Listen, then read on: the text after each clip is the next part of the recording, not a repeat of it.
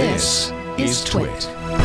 I like to think of myself as someone who knows how to take really awesome photos. Okay. But I'm not. But I found an application that actually makes your photos a little bit more intriguing and very interesting. So this was a photo that there you go. I was with my daughter at the beach. So right away, there's nothing spectacular about it except for us two. But if I hit this little play button here, if you can, I don't know if you're able to zoom in, but the waves are actually moving. Oh yeah, they are. Yeah. So I'm going to show you guys the tutorial one that they use.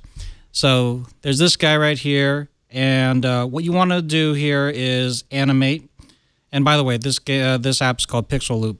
Enlight Pixaloop. Enlight Pixaloop. So you can tell the app what you want the path to be, and these are just some of the examples of how the app thinks that the waterfall should go. If you want to be completely weird and have it go up, you could if you wanted to. Okay. But then what's very important is that you have these anchors, because if you don't have the anchors, it's actually going to start pulling pretty much everything. So you'll notice that it's actually pulling the cliff. Now I just feel like somebody it's this weird vertigo kind of feeling. Yeah. So you want to place anchors here.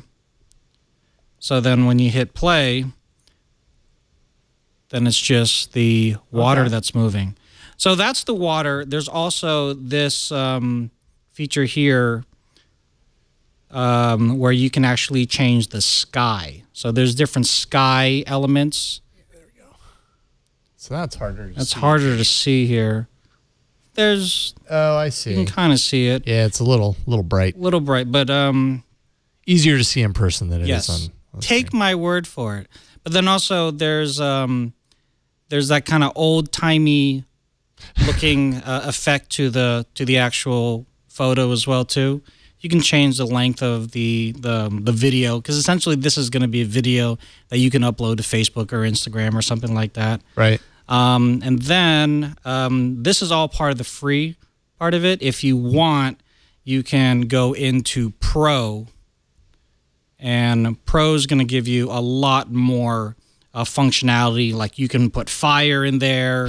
You can have other elements that I don't want to set a tree on fire, so I won't do that. But you can have other elements that. Well, there's that fire again. Too late. You set the tree on fire. I guess I'm setting the tree on fire.